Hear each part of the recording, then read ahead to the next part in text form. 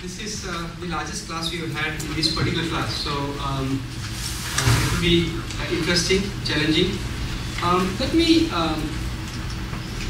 start with a very broad introduction of what we are planning to achieve in this class. Which company is the most valuable company in the world?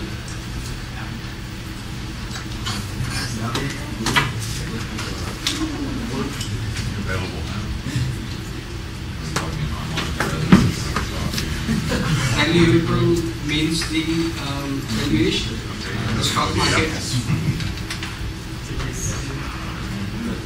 and which are the companies? So answer is Apple. What is the valuation?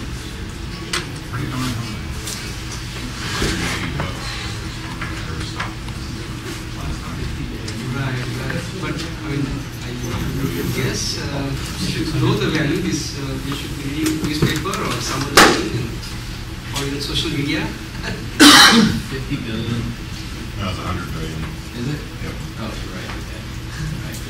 That's it? Is that the general education we have? Well, we're not sure what the We question are not even is. close. What market cap of Market Apple? cap. Oh, Apple's God, worth I think close it's to like 700. No, their market cap. 100 billion. Apple's close to 700 billion right now, isn't it? It's well over 600 billion. It might be on the track to be the first company to achieve 1 trillion valuation. In 1998 or 99, when I was meeting the chief minister, or governor of a state in India, I gave him the example of Google.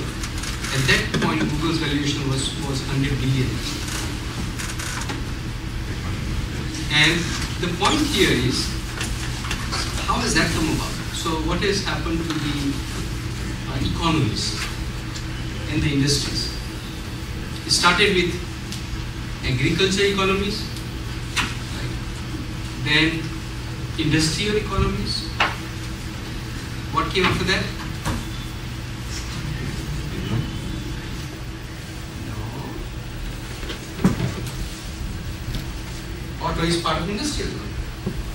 What came after that?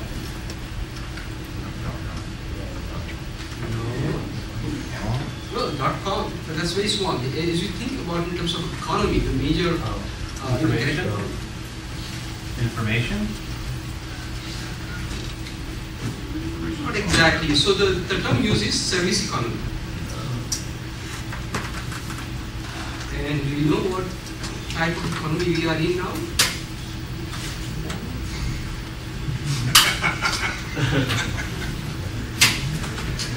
Do we?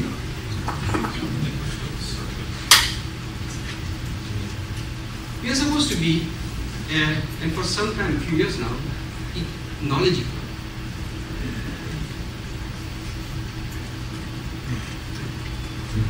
So what happened? What is, how can you characterize knowledge economy? Well, you can characterize by looking at Google. 2 near PhD dropouts from Stanford hired a whole bunch of very well qualified people, not PhDs in the beginning. And they were valued $100 billion. So and compare that with what happened in these economies. You would have refineries, you would have large mills, take huge amount of capital investment. Large mills take huge amount of capital, resources, natural resources to do what they do, versus the companies in knowledge economy, where primarily what it takes is intellect, knowledge, capabilities, skills and beyond skills. So all of you are going to go out and seek jobs in knowledge economy. And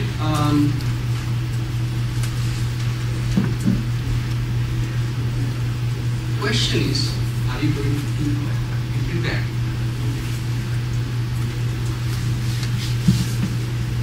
Very Richard? I figured that out pretty quick, huh? Yeah. Now, how many of you have actually worked in outside for job? How many of you have done jobs? Now, how many of you have done the jobs of the kind that you expect to be doing that utilizes your degree here? Okay. Now, think about that in your job, and those of you who have not done that will have to imagine and go along. But think that in your job, your company is designing a new product or a new service. How? And then there is a small team of people that will be brought together. The product architecture team, product design team, things of that nature. What is the chance that all the knowledge necessary to design that product is in-house, is already there?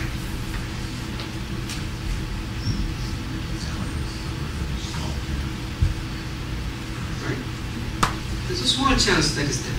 What would it take? It would take the team members to be able to be aware of what's out there in the world. It will take for them to know what customers want or what will actually sell, that you're not yet producing it. And then it will take for them to figure out a way to do it. Even though nobody can teach you exactly how everything can be done, because you're not all in-house. The same thing is going to be true about this class. The reason I'm saying is that some of you may be prepared for this and others may not be. And if you're not, you'll have two options: to work very, very hard or to consider taking it later on. So, I will describe this as an open world assumption.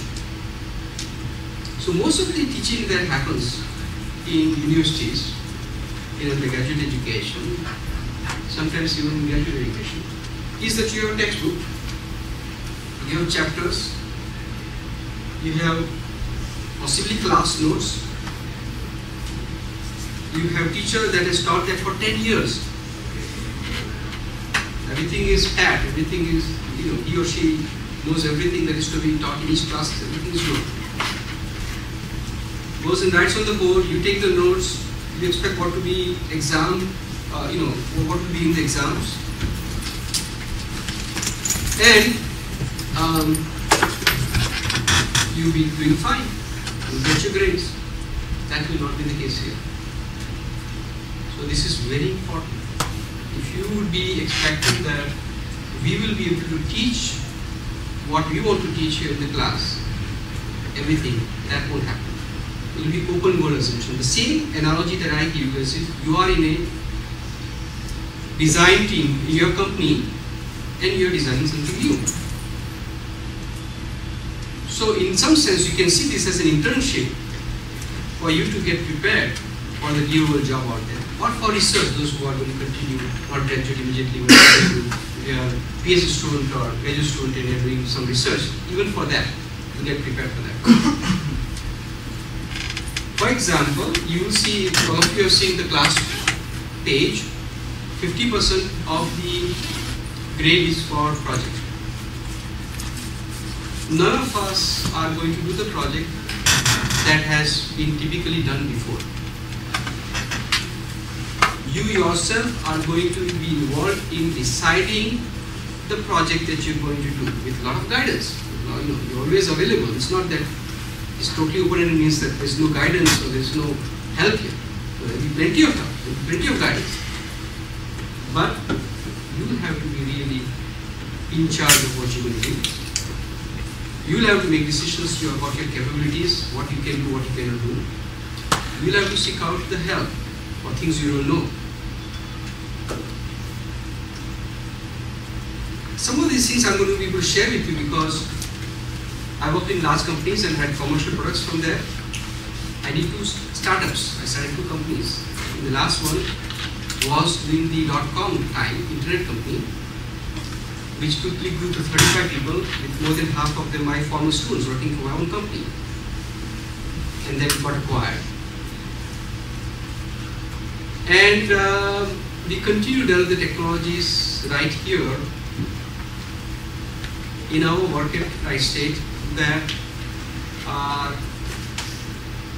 being commercialized or being licensed as we speak. So we work with our students this summer.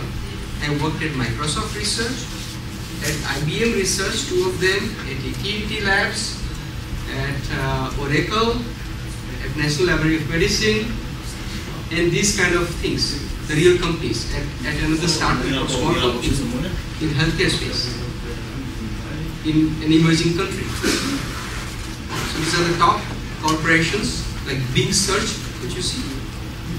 One of the students has worked there. Oracle, database product. One of the students worked at Oracle, and her code is becoming part of the commercial release, the next one. So we've done that. And so I'm going to use that experience in conducting this class. The other thing that I want to say is that it's going to be very participatory. And there are several aspects of the participatory and group-orientedness of this problem. A, you have to come prepared for the class. Meaning I will not be covering, or other people who actually the teaching of this class itself will be a group teaching. I don't know everything. I'll be first to tell you that. So many things change.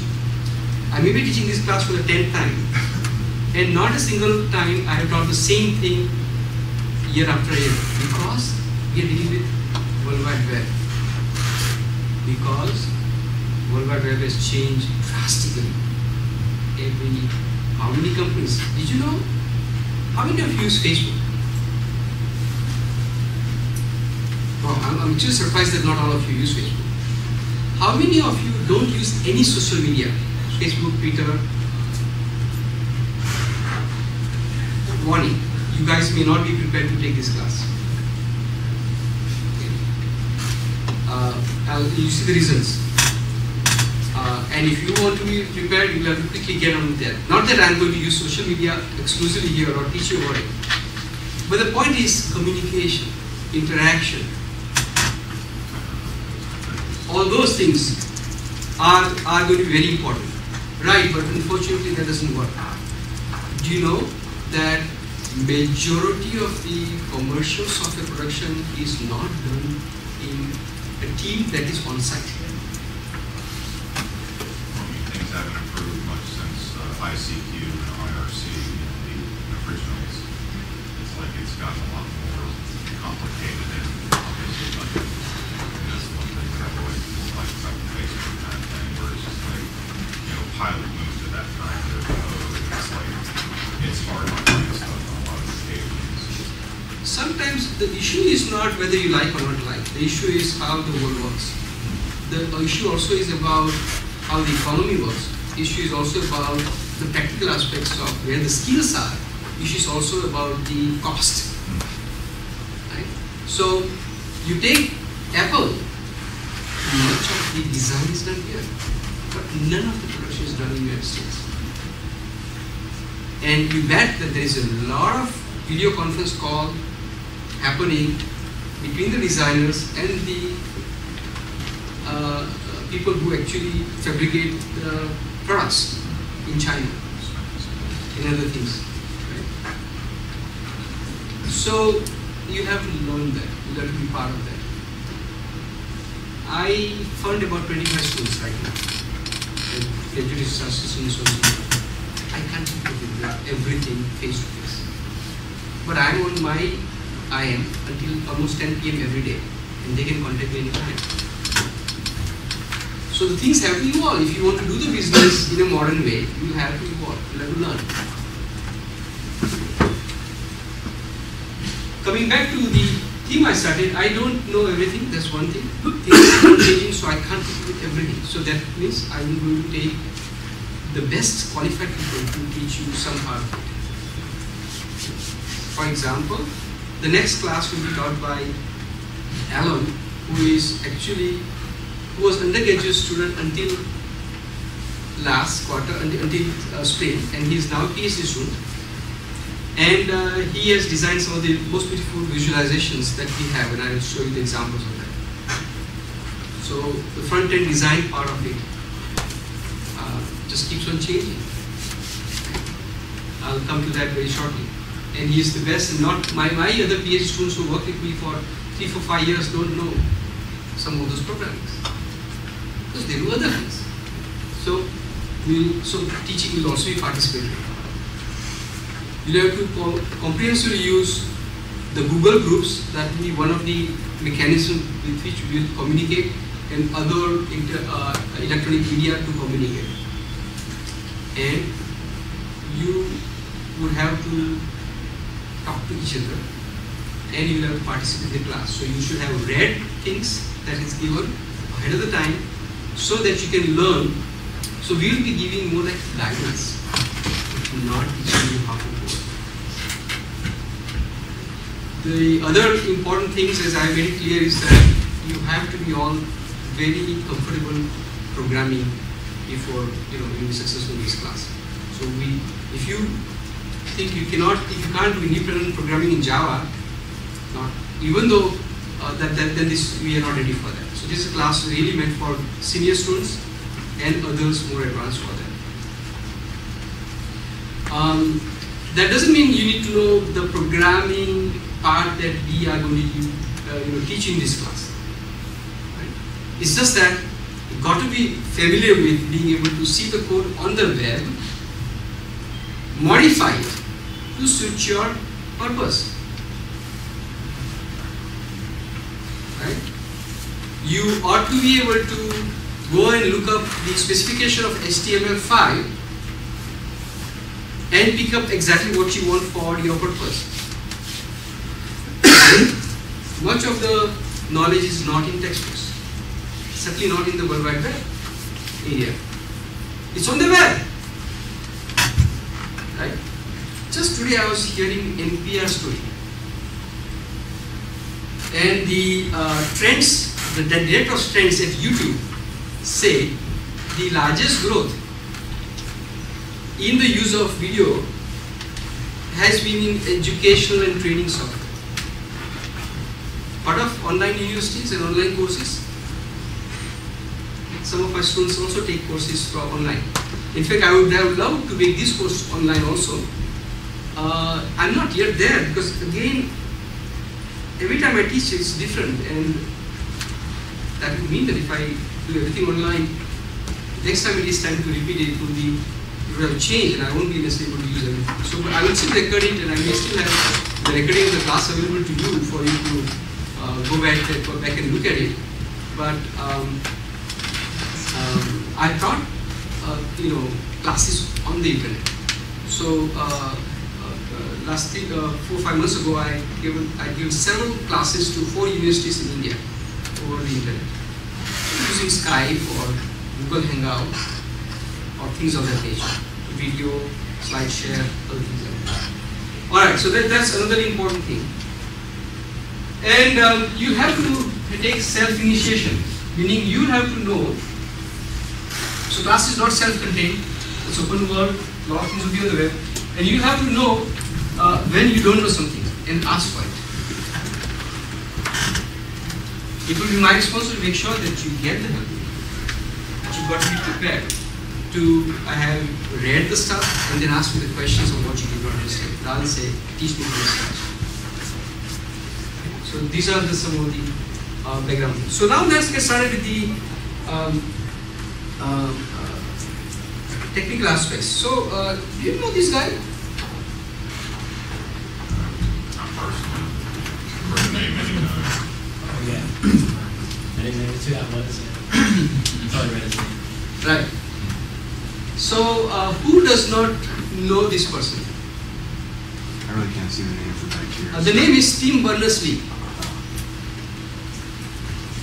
You don't know Tim Berners-Lee? So, Kevin, who is he? He plays high. You're using his work so much.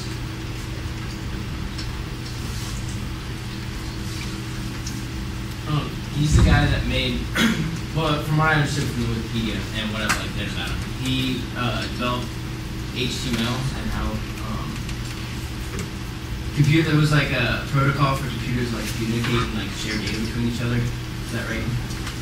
Now, there was a required reading before you came to this class. Yeah, the Wikipedia page. Kevin, did you do that? This won't work for you if you want to be in this class. I can't emphasize enough. You have to read and come ready. It's a very fast-paced class. A lot of things to learn. If you don't read it and you don't have time to do that, and you're busy with 5 courses, you won't be able to keep it. And it won't be fun. I want those going out from here. Here is actually my model. This has worked in the class, and I don't know whether it will work this time this way or not. This has worked in the class very well. Think about a photographer. When a photographer goes for a job, he or she would have a portfolio. Examples. My work. And that's the basis on which he or she will get a job. You know today how you get hired? By knowing the right people. By knowing the right people. That's very important, but that is just to get you interviewed. Then you won't get hired. Just knowing that doesn't mean that you get hired. That may be that you get an interview or at least a call, or at least your resume looked at. That's what will help you. What do recruiters? What do people who employ? And I have employed a lot of people in the past, so I know how I think and how I work. What do they look at?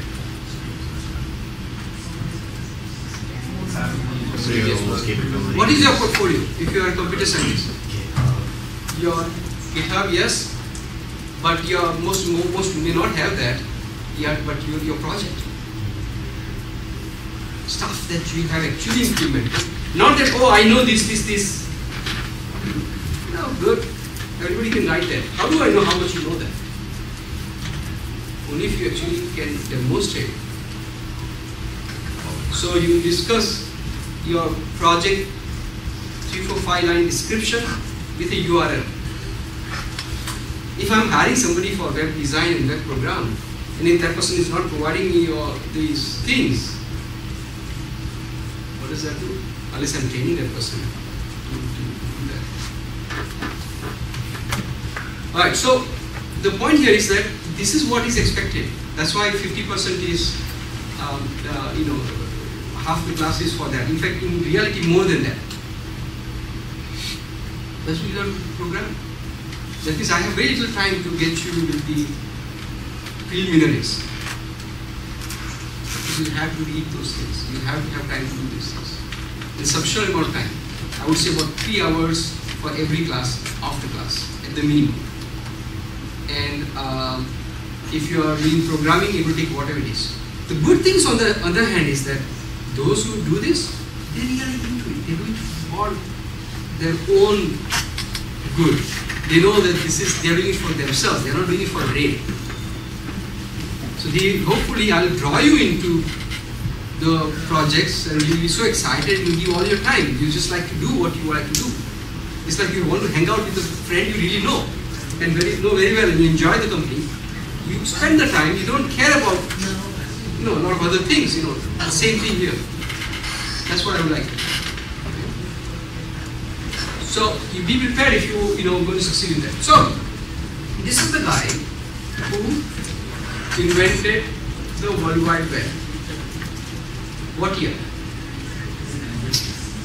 I would say 1990. 1990 is when he wrote the proposal to implement. I think the second version of proposal, 91.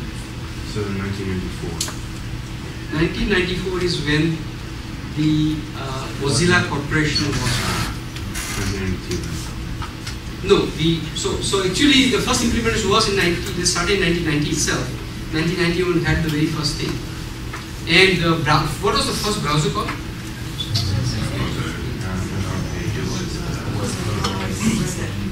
World Wide Web. Yeah. So what are the two main things about World Wide Web? So by the way, everything I'm saying is here in that link.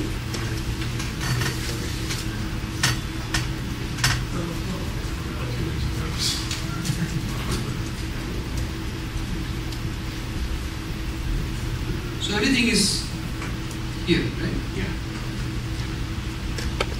It's all there, and more. So what are the two main things? At least at the start, what are the two things that made a World Wide Web when it was started? Make multiple computers together with one main things. Right, but in terms of technologies, what are those two technologies called? HTTP server. No, TCP/IP is part of the internet. IP, part of that called IP was very critical for the World Wide Web to come, and it's based on that. But the World Wide Web itself has two core components to start with. HTTP, the other is HTML. What is HTML? HTML is how we describe content. Oh, right, the rules of how things are sent. Communication is HTTP. Yeah. Right? Yeah. So you have a command called get, Yeah. post. Right? I think so. HTML is Right. structure of the document. Yeah, how you. It was derived from HTML. It was a subset of HTML. So earlier days before the web, HTML was structured, something markup language was developed for structuring the book. Because you want to go. How can you describe the structure of, electronically describe the structure of a document like a book? That was, and not necessarily how you put it online, was HTML. The interoperable data format for documents. Because you want. And when you want to, and to a subset of that, for putting such data on the web became HTML. Wait, so you want to connect. And HTML, what does H stands for? Hypertext. So hypertext existed long before 1990, long before Tim Berners-Lee started even thinking about it. Right? Doug Engelberg. And so hypertext concept was that you have a file and the file can refer to another file and content within another file. Okay? Linking between the documents. That link was hypertext. Text hyper going outside of the document. But it all was on the same computing environment before the web. Why did Tim think about? I was, by the way, at CERN. I know Tim Berners-Lee. You may or may not know, but Wright State University, and represented by our center, Noesis, is an official member of World Wide Web Consortium. What is World Wide Web Consortium? Define the standards. That defines all the standards. Right? So the new versions, the latest for HTML is HTML5. This comes from a community activity led by the members of WWC, and we are official member. Not only that, our work has actually become a World Wide Web standard. It's called SA-WSDL. WSDL is for web services. SA-WSDL is semantic annotation of web services. That came from the work we started, and it's actually worldwide standard from World Wide Web. By the way, here's an interesting thing. You have to know World Wide Web, right? Do you know where the right side stands in World Wide Web?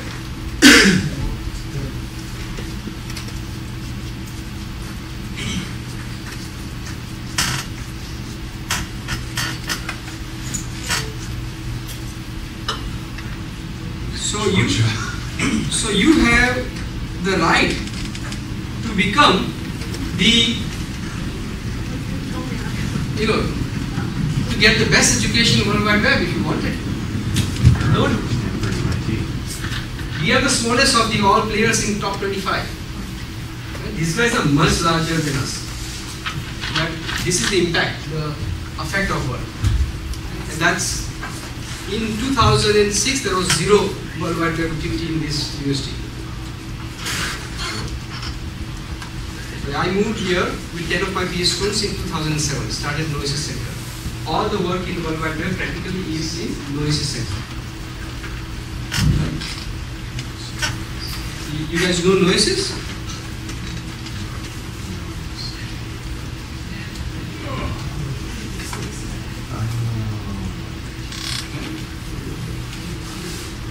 So this is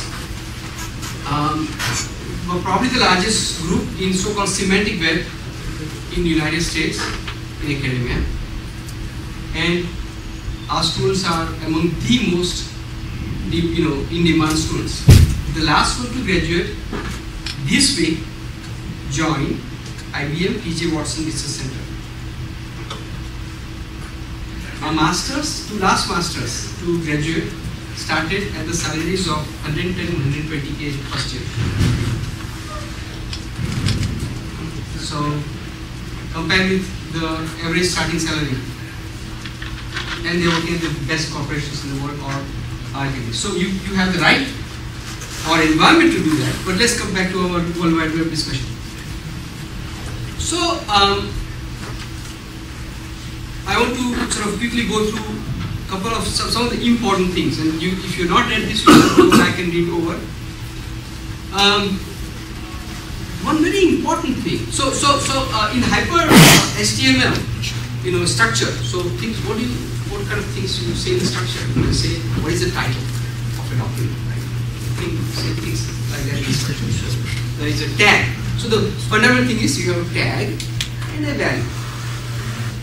And tag has a unique interpretation for rendering or displaying the data. H1 is heading 1, big heading. H2 is smaller heading. P, and the syntax uses angular bracket.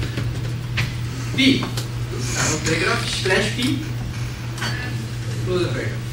A, href. Explain. Right?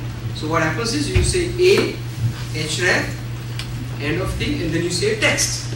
And then you backslash href, and that text is linked with underlying and the blue link. And what do you put in that link other than the call out, which is the text which is underlined? Behind the text, what is that? The link itself. That link is URI. By the way, here is a homework. Come prepared to tell in the next class what is the difference between URI and URL. You want everybody to catch up. URI is uniform resource identifier. L in URL. L is locator. Now what happens here is that you have a client and you have a server. And I'm simplifying it, there are a lot of variations possible, but generally you put up your document on the server. In the simplest form, the document will be in HTML. And the client would make a call. Get me the document. And get the link. Get the document, and the simplest case again would be giving you the HTML document. And the client as a computer has a program that renders this document, and that program is called browser. So Internet Explorer, Firefox, Chrome, Safari, these are all the browsers. The first browser that I had chance to use was in 1993.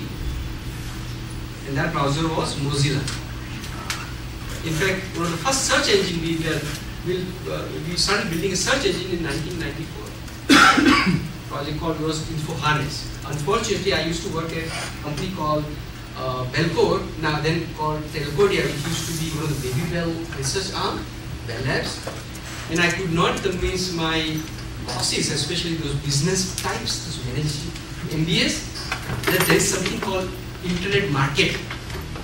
So they only, the product that became, they only sold to the telco market for getting the documents and searchable documents rather than an internet market.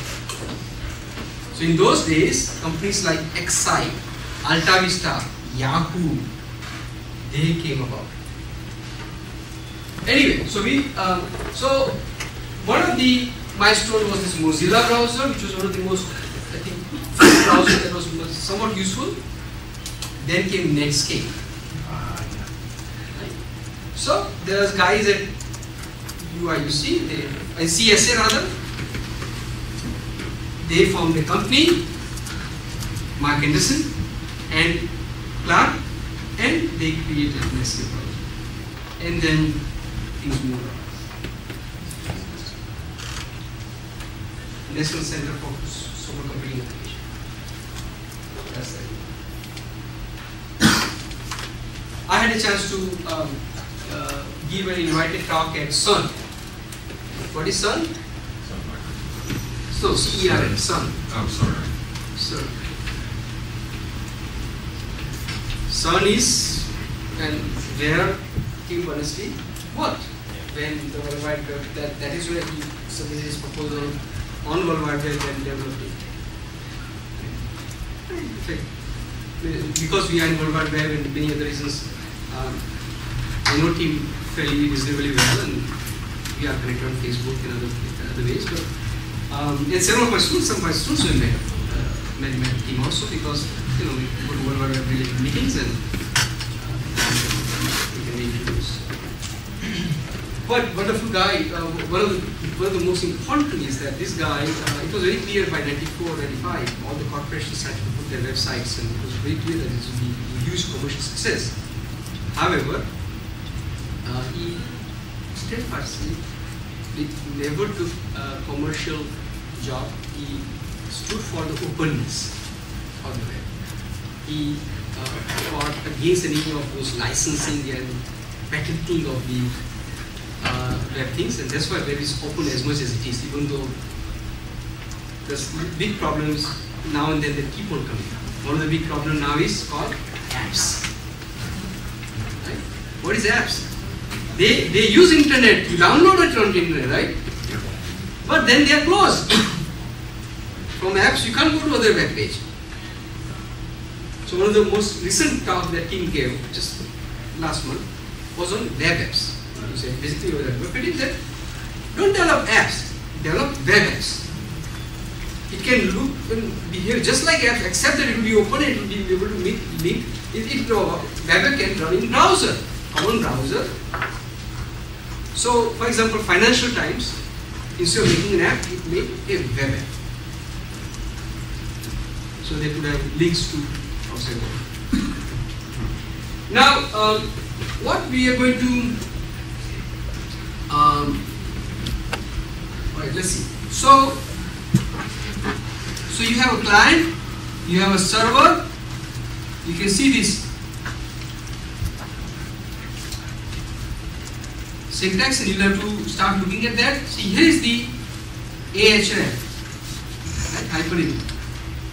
So this is syntax HTTP:// right? So this is where hypertext transfer protocol, and this is the location where you can find the text, that document, and then you enter it.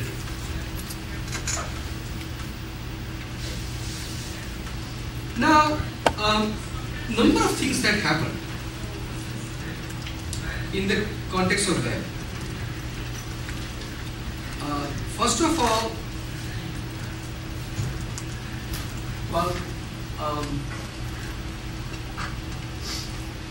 talk about, I'm going to change the topic completely and go with another very interesting thing. Let me ask you this. So,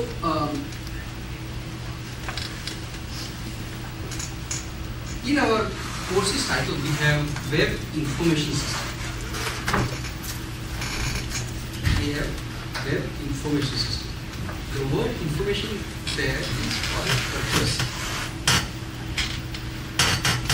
The document you get, say HTML document, it will be called data.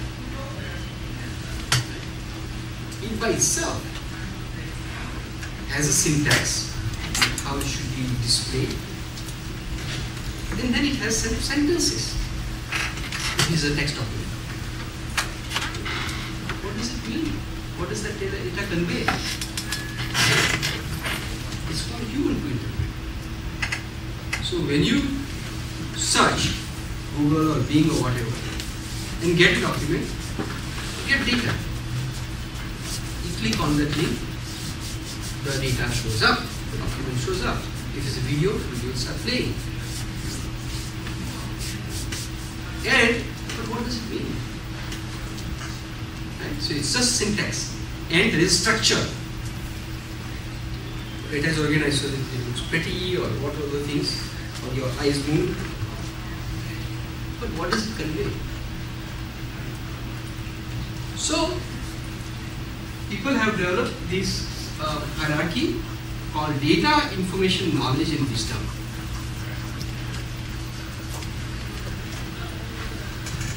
Data,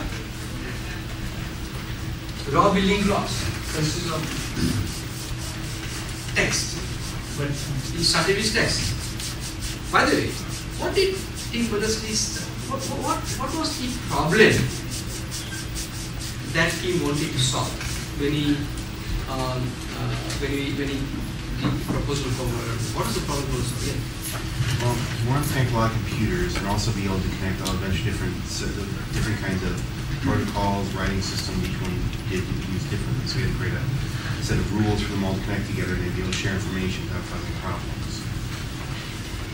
I think I'm wrong on that. At a very broad level, yes, but that's not what I'm after. What I'm after is how did he say to Sun that give me resources, allow me to work, on developing the software? What was the problem he was trying to solve initial for any business? Well, think of that as an organizational business, and you want to invest resources. You have to solve some problem. Why that investment is worth it, right? What is the problem that he was trying to solve? All these things came later. This interpretation we can give to what he started. Yes. There were a lot of large projects going on in CERN at that time, and people had problems keeping track of information of those large projects. So that was the problem. What are the projects on? What does CERN do? High energy physics. Right? So CERN is about so they have these colliders. You heard of this? Recently there was news about the God particle. This is where the sun is. So it's impressive. I was there in one of those, huge magnetic, this thing that goes around, and it goes from Switzerland to France. Majority is in France and Switzerland. So, but the point is that scientists create a lot of data, but sharing the data was very hard. You had all these computers, Unix computers. You can put the data in an email file. Even the issues of attachment was not that refined in those days. Attachment has a type, something called MIME types. Right? You might have heard of that. So then, this particular data that somebody's created is very hard to share to people in the World Wide Web. And I remember my first job was at, I graduated in 1985. My first job was at Honeywell. Honeywell in those days was in computer business also. So UNIVAC computers, these are old time mainframe computers. And when I graduated, the most modern thing was mini computers. We didn't still have the microcomputers or what you see on desktop or whatever laptop. So on those mini computers, the idea was that we had to connect the two mini computers so they can talk to each other through TCP/IP or something like that. You had to physically connect the wires and then go down all the way to this network architecture, so the network class. But the point here is that one computer did not talk to each other computer very well. So if your computer by IBM and a computer by DEC, Digital Equipment Corporation those days, or like Cray computer or whatever, they didn't talk to each other very well. And you have to go to the data encoding level and all that kind of stuff and write the programs and such. So the point was, and there was nothing like an application running on this computer can render the data that can be seen on another computer. There was nothing like that. So the point was, the initial pain point was that they wanted the physicists who have the experimental data results to publish it so others look at it and not have to repeat the experiments, or they can validate the experiments and so on and so forth, right? So data sharing was the problem. And so he said, well, can't I put all the data on this computer, but everybody else can, regardless of the type of computer they have, be able to see that data. That was the problem he was trying to solve. So the point here was that he was able to, if you put the data in HTML, any computer in any make and manufacture, any operating system, you have this browser, it can display that. Right, those platform interfaces. The latter. He was a contractor there. So he was working there already on other things. And he saw the need and then he said, well, client server, the concept of client server was already there. But what again he saw is, well, I will take this idea from HTML and make HTML. And even more than HTML, the important thing was HTTP. Simple thing that I will write a server that will understand this hypertext transfer protocol, understand the command GET, and give you the document. So original,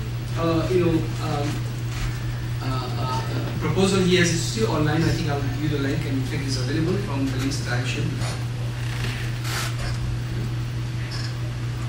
Now coming back to our discussion though, as the time went, the type of data changed drastically. Today, on the internet and the web, what kind of data is consuming what is the highest traffic? Or where the biggest bandwidth is used up? Yes, yeah, that's one. And video. Basically media of all kinds. Media of all kinds, that's true. But video is a humongous thing, right? Because people, some of you guys may wish to chuck the cable and get all your content online, right? People are starting to do that. And consider the file size for a video compared to a text file. Okay.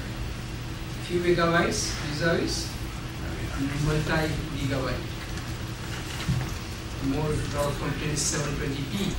I've written 20-page papers that have less gigabytes than just 10 minutes of video. Right, exactly, yes. And many of you have watched movies, right, online. So, starting with text, and then many things came, images, audio came, right? Technologies for display that came. Right? So I remember, so actually it's interesting, the company I started was in 1999, the second company I'm talking about. The first company was a workflow company, but the second company was 1999. The name of the company was Tali, and Tali meant applause. And applause, you applaud with two hands. In this case, one hand was digital media, and another hand was broadband. In those days, broadband was just coming up. So I started the company thinking that people would want to search a lot of audio video content. So actually, my company developed probably the first one will be search engine. Right? Now, but it's too early. Way too early. So I have a history of doing that. But hey, I developed the job. I created jobs, and all the jobs were preserved. The company was acquired, and I didn't become very rich, but in fact, people I hired. My first employee I hired is still working there. Tali became Vocat, became Symantec, became Fortran, became Actimize, became so it got through series of acquisition and things. People got acquired, and the technology got acquired, and it got applied, and it's still deployed. The technology we developed in those days is still deployed at majority of world's largest bank. So not in the form that I initially conceived, but before I left the company, we already had these products for financial services market, and that is still in deployed at majority of the banks like Citibank, like Barclays and such. But that's some other time. So coming back to those, you think about data, the variety of data has kept on changing. But what you are after, most of the people, what you are after is information. So we can say what here is just one of many things. Information is application of structure or model of data in attempt to communicate the meaning. Attempt to communicate from data.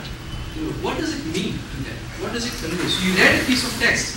You read that Wikipedia article, and you gain some information. In the process of getting the information, you might, from information, you learn knowledge, or in the process of converting data into information, you apply your knowledge. For example, you may say, oh, I know some knowledge about addressing. Oh, some file has a file address. On Unix also I have to give file address. Okay, that is now in the case of address on the web, it will be this http:// or URL. So you may apply the knowledge that you have to refer to data in a chunk called file with an address. That knowledge you may apply to understand, oh okay, in the case of web, the address is like this. That is application of knowledge. But you may also gain, now you also gain from that there is one more form of addressing. The form of addressing on the web is is this HTTP URI. So the data is that text you see, the information is the fact that this is an address, and the knowledge is the fact that, hey, this is how it works on the web. This is how you get data right from the web. So that's where the knowledge comes. And the wisdom is about judgment. Wisdom may be about, this is an idea, if I can get out there, maybe I can make money. Yes. So data would be like we're knowing random facts, information to be able to understand those facts, knowledge to be able to utilize that understanding. Wisdom would be actually be able to fully understand it. Basically, it's basically the understanding. The wisdom would lead to, is about, something like you form a rule, you form an experience-based something saying, this kind of stuff works, or here's how I should deal with other person, or if the person is hard to deal with, this is what I will do. Those kind of learning you get will take you to wisdom. It will say, I think my personality is such that I would not survive in a small company. Startup. That's wisdom. Then, thing that I would also suggest you do is to just search for data, information, knowledge, and wisdom, and you will get a whole bunch of results. And those results will, let's see. So by the way, you'll have a link to my Scratchpad. The Scratchpad would have few things that I would want to you to check out. I may not go through all of them. So here's another picture of data, connectedness, and understanding. And then here you have understanding relations, understanding patterns, understanding principles. That's another take on the same thing. But coming back to the fact, in our earlier discussion, a lot of different types of data came about, and that when you are building a search engine, it's a vehicle for you to get information. It is not information that you're getting, but you're getting data, but it's a vehicle for you to get information. So, applications that replace the data to help you get the meaning of the data, to help you make decisions, that is where the information comes in. And what we are about in this class is not about just the data, and not just about how do I syntactically transfer the data, and not just about the technology, but more also about applications. So when you are going to do class projects, for example, when you will do your major project, the project will be more about building what I would call information systems or web information system. An information system or that utilizes web technology. So yes, to be able to do that, we do need to know web technology, but you need to be able to apply that. And in that context, what we discussed about is the information system. In fact, ideally speaking, this class should be taken after a class called web programming. Unfortunately, our university, as with many other universities actually, this academia sometimes changes too late, too slowly. Web is such an important thing. If you think about today, different areas of computer science, artificial intelligence, databases, information retrieval, algorithms, these are some of the core areas of computer science. World Wide Web is one of the most important ones, and probably where the most money lies, and probably where the most new job creations. So we should be teaching a lot about that because that's where the jobs are, the employment is, and I've been advocating that we teach the web programming. I think we will start doing so now, but unfortunately most of you have not had that opportunity. So it kind of comes upon us in this class to kind of give you at least introduction and for you to pick up something very quickly. So that's what we're going to do early in the classes. Now,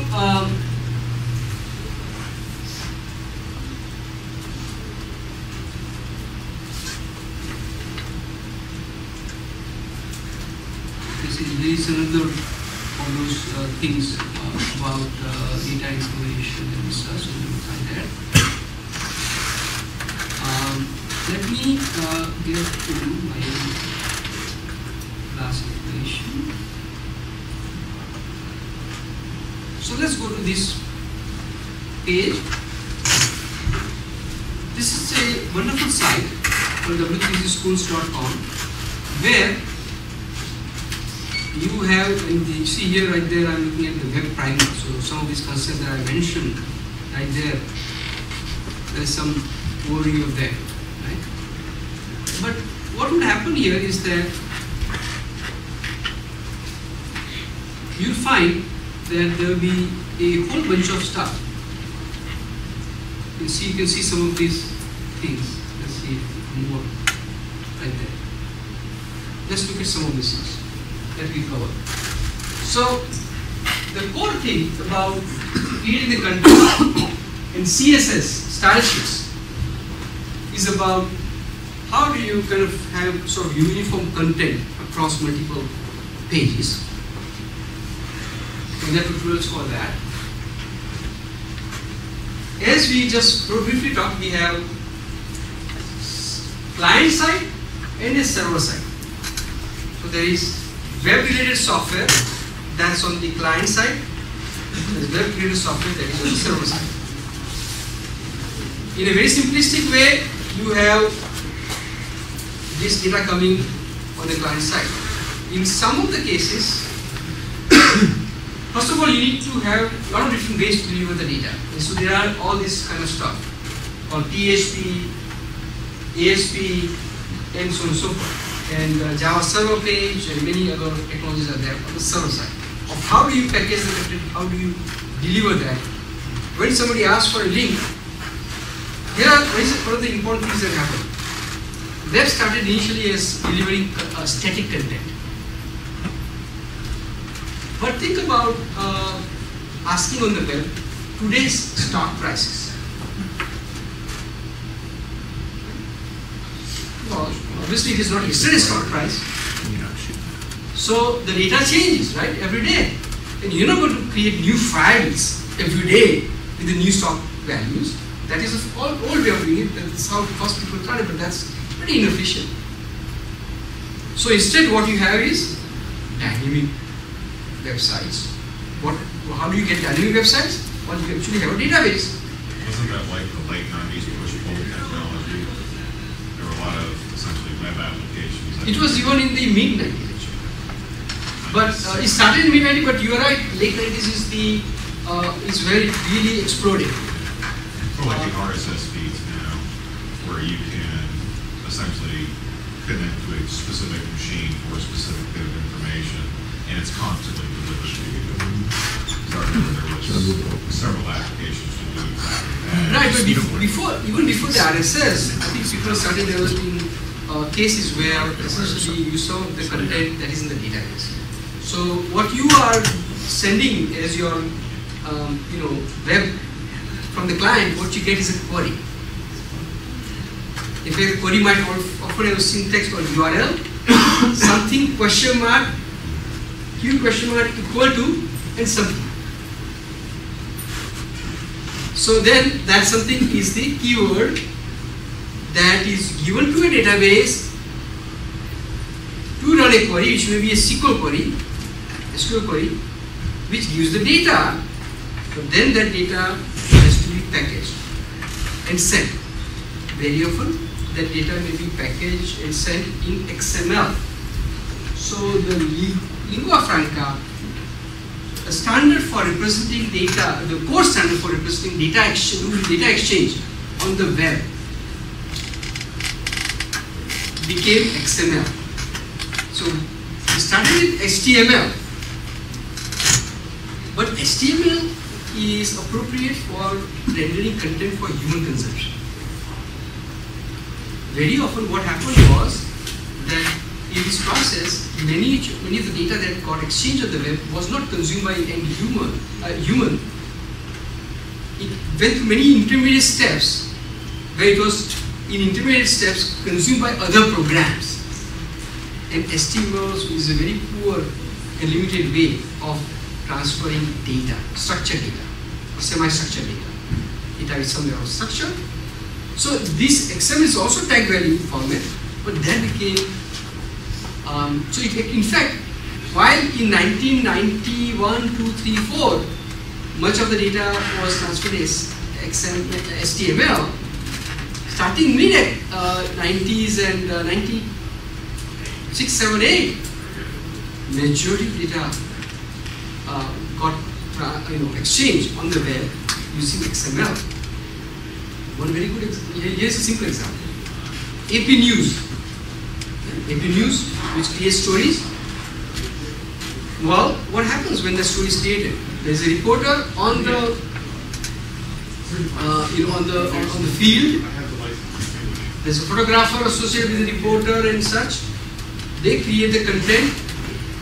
That content somehow makes its way into the news, into the AP wire services. It is further editorialized. Various additional data is put into that, and then it is sent for some people to use. But it should be used by only people who have subscribed, paid. AP is a business, it wants to get paid, so it has subscribers. So there is a subscription model. And there are some companies, let's say Yahoo.com, shows news. Well, that news is to be subscribed from AP News and other sources, Reuters and other things. So they are content aggregators, they come to these content distributors, and then somewhere on the end, after some more steps, is where the news.yahoo.com news or news.google.com news show up. Well, there were newspapers, I saw that they usually use this to report in a phone line dial in every so often. That used to be earlier.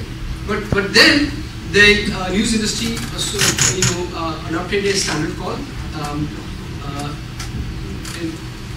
news markup language, NGM, I believe. But that is based on XML. So XML became the base way for all the data to exchange until it was ready to be displayed. Even then, when it came ready to be displayed, what came was these browser sites software, which are perfectly able to take XML content and create nice rendering on the web page. Right?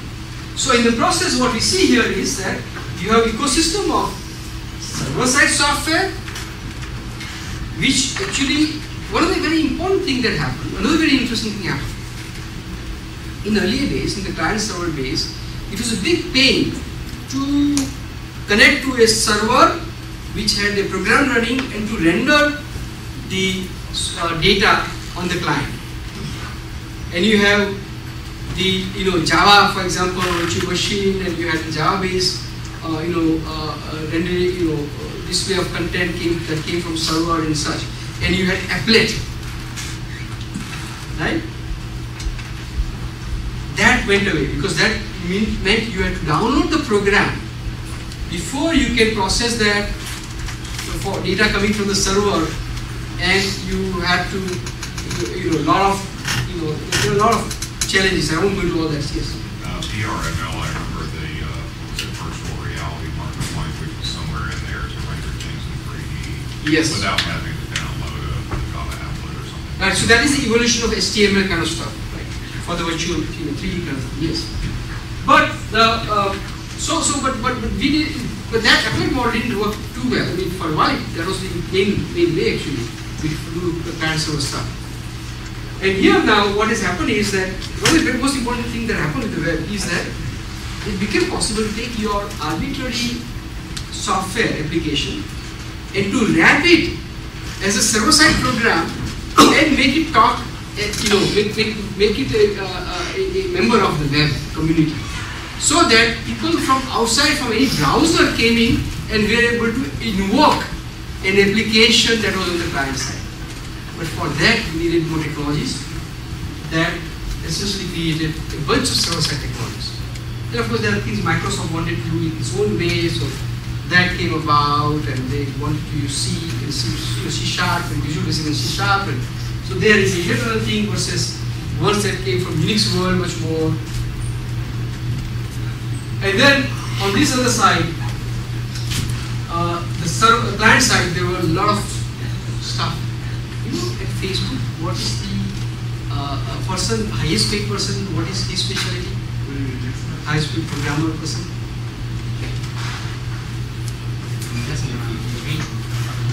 JavaScript. JavaScript is, on one hand, simple, and on the other hand, extremely challenging if you want to do kind of stuff. The page, you go down and the page dynamically builds bottom, or the things go up and you can show the conversation on the side. And it's a lot of code, and a lot of challenging code. And then that code has to work on all the browsers. JavaScript. Majority of the visual code for the end user stuff, let's say you are using Google Plus or any of these social networking site, a lot of this is JavaScript. And you know how these people are found? There is a startup that goes and analyzes GitHub to recommend to a company where they can find the best programs. that they don't have. Idea for new company, right? But anyway, so what we have to do here is that we have to go through these very basic things. We have to have something on browser and server, and XML is extremely critical. Within the XML, there is something called web services, which allows you to wrap a software to application or program and provide the data and exchange typically in XML. Although there are two types of web services: standard enterprise web services based on SOAP and WSDL, and light web service called REST web service. So that is that. So these are some of the core piece of things that we have to go about, and that's why we'll have a bunch of classes. So let us look at our class page. So this is the class page. I have to figure out a way for me to discuss this whole page.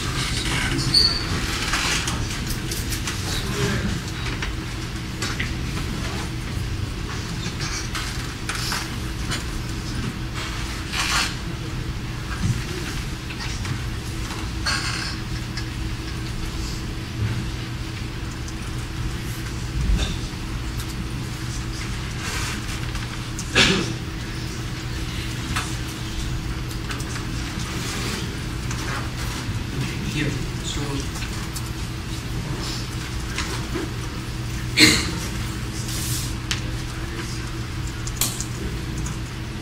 So we're going to go into HTML, CSS, XML, language and parsing. So when you get XML, you can parse them. XML querying, server-side programming, client-side programming, getting data from multiple sources and mashing it up. So you have Google Map. In the Google Map, you have these dots that come up. The dots come up from a database query, saying at this location there is a house for sale. So there is a map, and then you are getting the data from a database, realtor.com or whatever, and shows the house for sale for this price. And you combining all this on the front end, that's called mashup, bringing things together. So that is mashup. Then we get into a whole variety of challenging things. So let me show you this.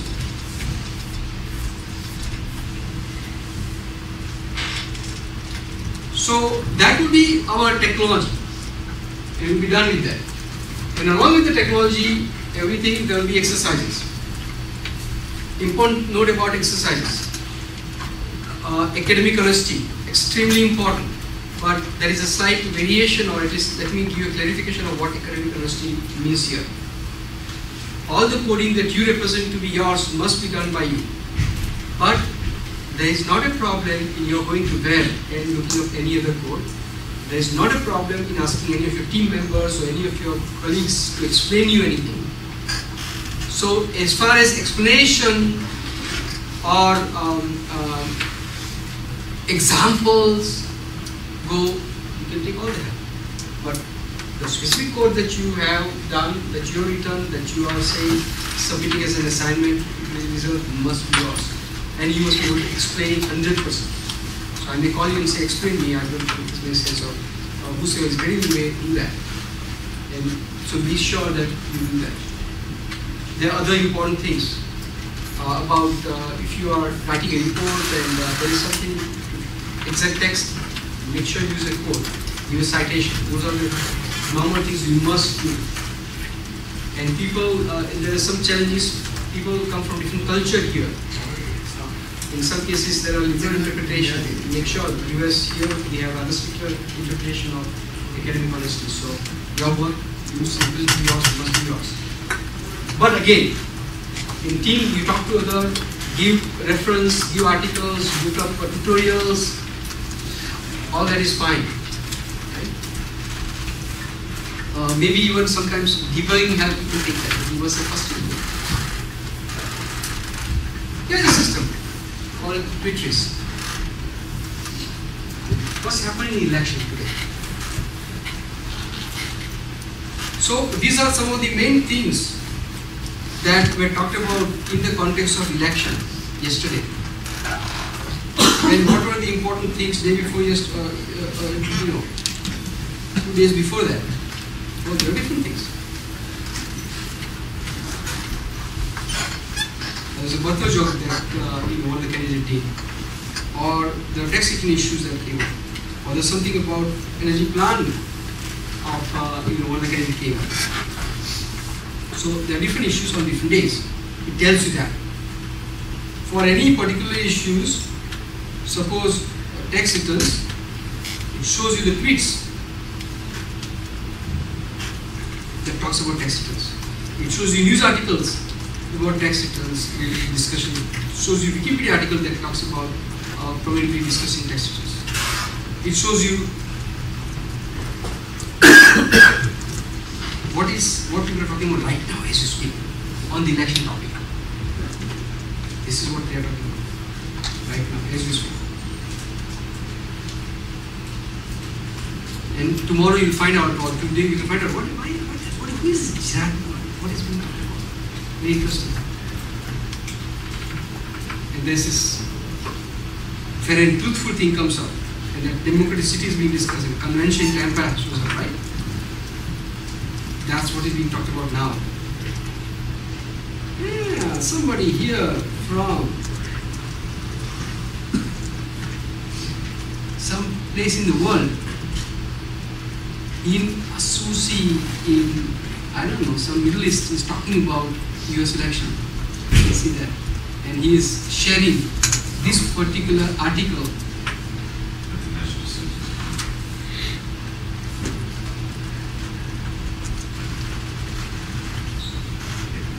Right? So, or here, on the issues of civil rights, how do the candidates combine, thing? On the issue of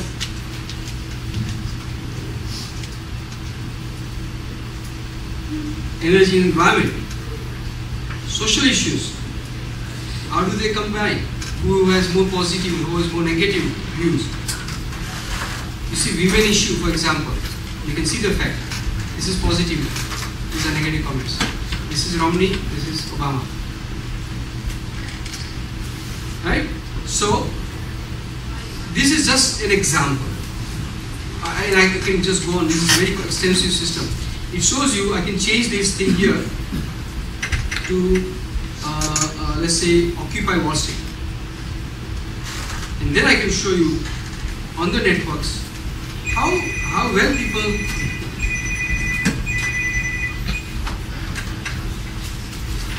people communicate in text. So here is a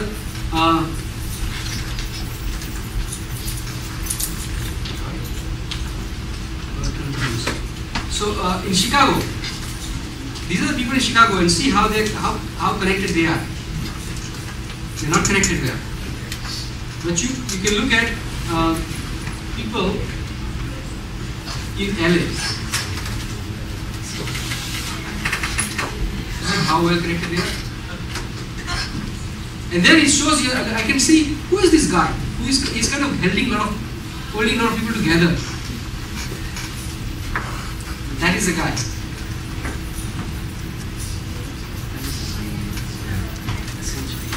Right. So the point here is, though, coming back to our class thing, we are going to introduce to you a bunch of projects.